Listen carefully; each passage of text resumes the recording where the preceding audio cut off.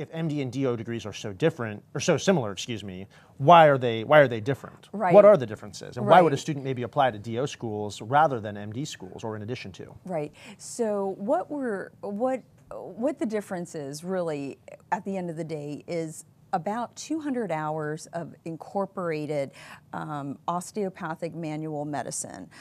It's incorporated over the first 2 years of a DO school curriculum. And with that training, DO students become experts in the anatomy and the physiology of the whole body, the musculoskeletal system. They truly become experts so that they're able to then use their hands in treating and diagnosing their future patients. And so really, that additional ability is what distinguishes an osteopathic trained physician from an allopathic or an MD trained physician.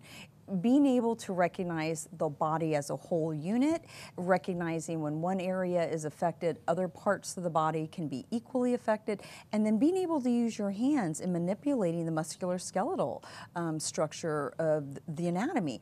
And so with the changing population of pre-med students in the country, and I think the generational shift, being hands-on, being part of a team, being high touch, wanting to really engage with the patient and not just give them, expensive exams or tests.